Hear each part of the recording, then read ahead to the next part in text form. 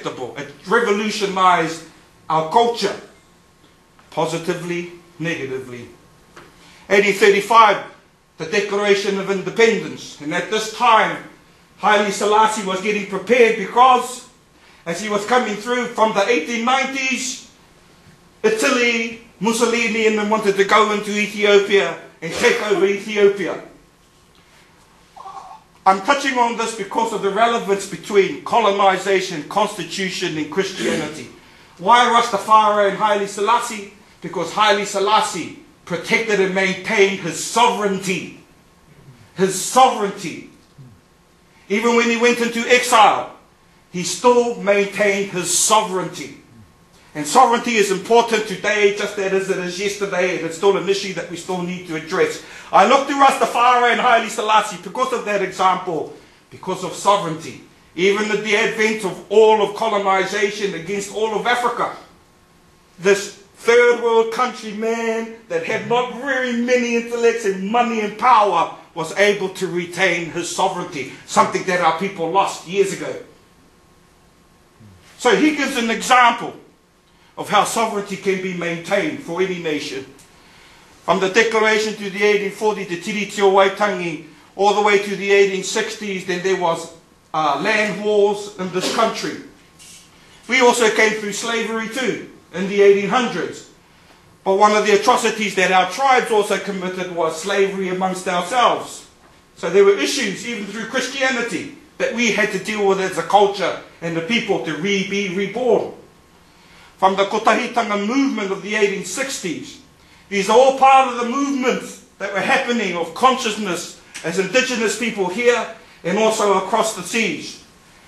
And from this time, from 1884, when Tawhia was travelling overseas to go and look for the redemption of our people and to seek justice for the Treaty of Waitangi in England, Haile Selassie was preparing for a war against Italy. By 1914, King Irata travelled to England. 1919, Ratana, also with 34,000 in support, travelled. In 1920, travelled to overseas. 1921, 22, 23, 24, he did a national tour seeking a mandate of our people. That mandate he will take to the League of Nations. At that same time, while he was travelling to the League of Nations, he went in 1924 to England, and he went to Geneva, and also to South Africa. And he went to 47 countries around the world. During his visit around the world, he also met up with Farrakhan Muhammad, and also Marcus Messiah Garvey in New York. And there, through the Black Star Liner, Ratana saw the amalgamation of the black slaves in America and the amalgamation of the black slaves in South Africa.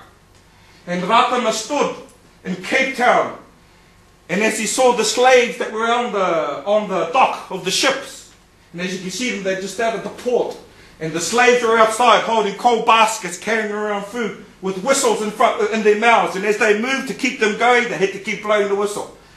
Ratana got his ropu out, 40, and they placed a whāriki, a mat of kai, on the wharf, and he asked the captain if he could put food out on the table for all of the slaves. And there they put it, you can see just on the far right there of him, there's a basket with bread in it. And he was showing the love to the slaves in Durban, South Africa. And as he fed the slaves, he stood up and he said, "He rā kei te takahuri mai, ka taka te mana o i ngā rangi. Ka taka te mana." And he said, "Where the head shall become the tail, and the tail shall become the head. I am saddened that these people are treated like dogs, but one day, through the love and the divine light, they shall be lifted, and redemption shall come upon these people, and shall be reliberated." That was on the 21st of May, 1924. 21st of May 1994, 70 years later, exactly, Nelson Mandela breaks the hold of apartheid and becomes the first black South African Prime Minister. For us as Ratana, that's a fulfillment of Ratana's prophecy. And here you can see Ratana, who's on a rickshaw, showing how a high chief of the Zulu nation was being treated. as a slave. And Ratana was showing our people how a ariki of a tribe can be treated. So he foretold the fall of the Westminster system. He foretold the fall of apartheid. And he also foretold the coming of a new day and a new generation. And as I said, he had the opportunity while in the Mediterranean Sea, there were two ships that passed in the night, and on the other ship was Farrakhan Muhammad. And they both stopped. And when he was in America in 1925 in New York, he met Marcus Messiah Garvey and heard Marcus Messiah Garvey speak and about the Black Star liner. And so the star and the moon for us, from the Muhammads to Japan to Marcus Messiah Garvey, inspired the star and moon of the Ratana Church and movement. So Ratana took a world tour around the world to seek the redress of the Treaty of Waitangi. And he prophesied many things, including the redemption and the turn of the tide, where north shall become the south, south become the north, east shall become the west, and the west shall become the east. In other words, he's saying there's going to be a shift of balance of power in the world. This is the Kaumatu as he was at the French embassy in London. And again, they were all inspired by the one same thing, as I was talking about. Even with Rastafarianism and Marcus Messiah Garvey, they were talking about freedom. Freedom. Freedom. In Geneva 1924, he led the League of Nations, and it was there that he opened the way for our people to put our claims, and many others that followed. The Japanese embassy, because we didn't have our sovereignty, unlike Haile Selassie, he had a sovereignty, therefore he could go to the League of Nations without nobody's approval and stand before the world government and speak on the issues that were important to Haile Selassie and the Ethiopians. Sovereignty. You don't ask nobody else's approval to stand on the world government, to speak for your people. And this is what Haile Selassie was showing. And this is what Ratana and the King movement did not have. The sovereignty and the right to speak on the world platform. The New Zealand High Commissioner J.R. Allen intervenes against the Japanese embassy because Japan offered support to Ratana to speak at the League of Nations. The League of Nations not insisting, they logged the claim for the Declaration of Independence in the Treaty of Waitangi, which is now instrumental in the Declaration of Rights of Indigenous People, which I have some issue with. But Ratana wails at the Rock of Gibraltar because he knew that what they were aspiring for in their generation would not come to pass until another generation. And he came with prophecy speaking of another generation. I'm looking at you all here, and I believe that every one of us here have potential to be that. And just to end, Juji Nakata is stranded in Japan, and as you can see there, prophecy again. Ratana is standing in the kimono and the Japanese clothes. Juji Nakata is standing in the koroa and the Maori clothes. Ratana prophesied the fall of the American economy and the British economy, and foretold the rise of the Asian economy in 1924. In 1928 he opens a temple in Ratana Pa and invites the first Japanese Christian bishop to come and place a Japanese coin inside the temple, signifying that the time is coming, that the world and the economic powers of the American and the European economy will fall. North will become south, south will become north, east will become west. So Ratana here is foretelling a new time. And all the prophets, including Messiah, Marcus, and all of those that came through foretelling of Haile Selassie, were all speaking of the same time and the same liberation throughout the world, I believe. 8th of November 1924, he was at the music college in Japan. They were stranded in Ratana, and that's how they met, with that relationship. 8th of November 1924, spiritual marriage between two nations conducted. Ratana prophesied the fall of America and the rise of Asia, and the rise of black and indigenous peoples in America and Canada.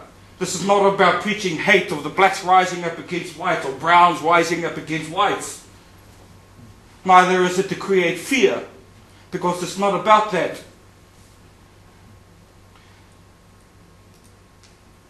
In 1928, 28,000 gave Ratana a mandate and the temple was built.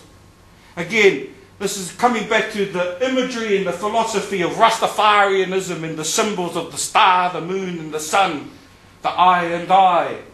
I believe that the world, the universe, or whatever name you want to call it, the rose known by any other name still smells just as sweet.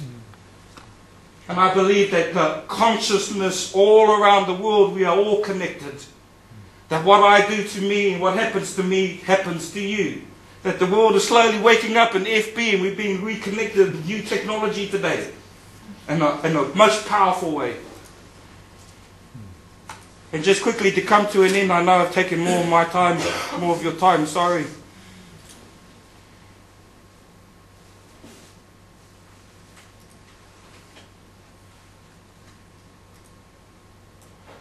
In 1936, and again after the rise of Selassie, 1936, Ratana visits with Savage. The Labour Party has just closed. And symbolism. The broken watch represented constitutional reform. That which was broken under the Treaty of Waitangi needs to be addressed. The sovereignty issue that Haile Selassie was illustrating to us. The issue of sovereignty.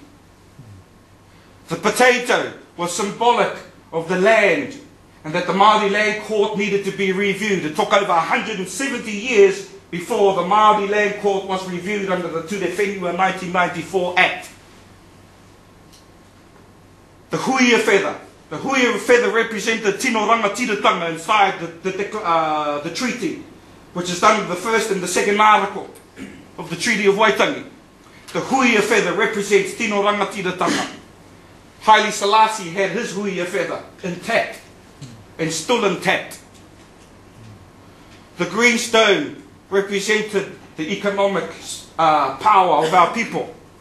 And the star moon, as I said, inspired by Marcus Messiah Garvey through the Black Star Liner and also through Farrakhan Muhammad of the Muslim nation, and his trip to Japan and Asia inspired him of the star and the moon.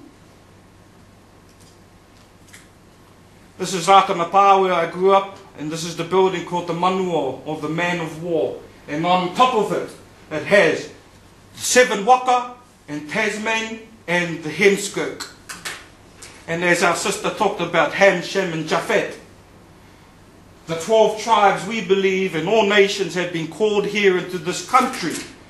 And that this country stands to be a social incubator of only 4 million. And so we have a wonderful opportunity to test trial a lot of things in this country that might be possible and hold potential for you and I in the future. Rastafarianism and Ratanaism to me is the one and same thing for me. Not in terms of culture, not in terms of intellectual, but in terms of inspiring people, inspiring leaders to become agents of change. Kia ora tātou.